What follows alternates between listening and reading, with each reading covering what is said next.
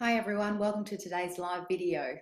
Today we're going to be answering another viewer question. The question to me was, Ange, should I save first, build up a savings account first or repay debt? Should I save first or should I repay debt? Okay, great question because that is a tricky one. Depends what you're trying to achieve again. Okay, so let's talk about savings first.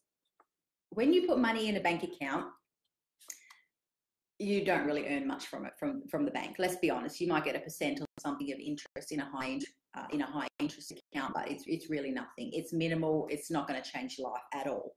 If you put your savings perhaps into an offset account, which is attached to your mortgage, your home loan, you're going to save the same amount as what you're paying in interest. So that could be 3.5%, 4.5%, 5.5% a year, depending on where which country you live in, what rates are currently doing. That's not a bad way to save for your savings.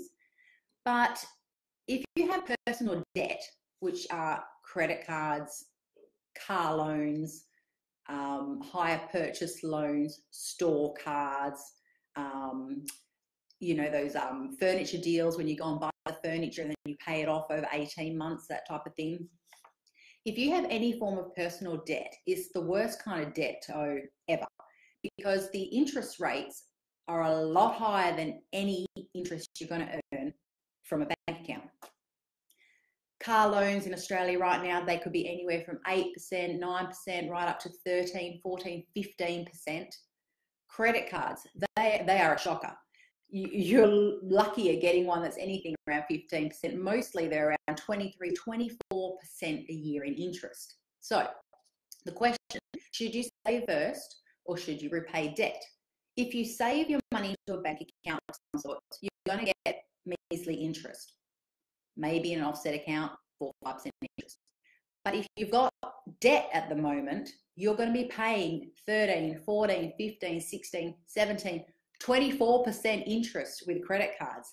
That's huge. You're never going to achieve those returns from putting money in your bank or many other investments in the world.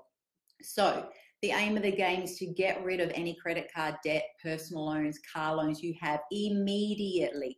That should be your main focus in life, is to get rid of that, because that's costing you money, a lot of money, more money than you're ever going to make from investing.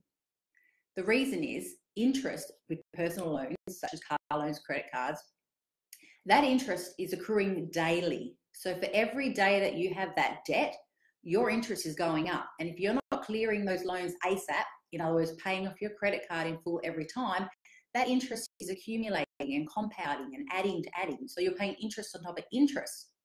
So first step, get rid of all personal debt, credit cards, home loans. Start with the thing that has the loan that has the higher interest rate. So usually it's a credit card. Get rid of them, doing everything you can. The caveat to that is, though, things in life happen, emergencies, whatnot. So to stop you from repaying your credit card down and then some sort of emergency happening in life and you need to draw back out on that credit card, it does help to still have a little bit of savings happening on the side that you can dip into for emergencies.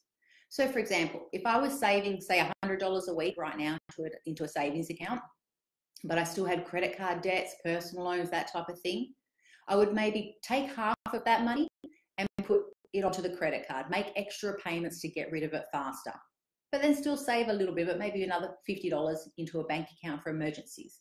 Because the worst thing you want to do is keep paying down all your loans and then have to draw on them whenever an unexpected bill or life emergency happens, something like that. So step one, get rid of all your personal debt as quick as you can. Throw all your surplus income to getting rid of it, while still having a little bit of cash that you're saving on the side for emergencies.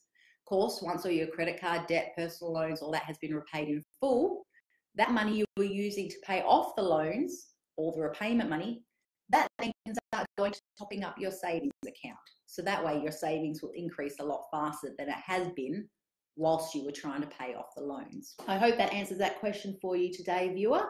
That came from Amanda in Sydney.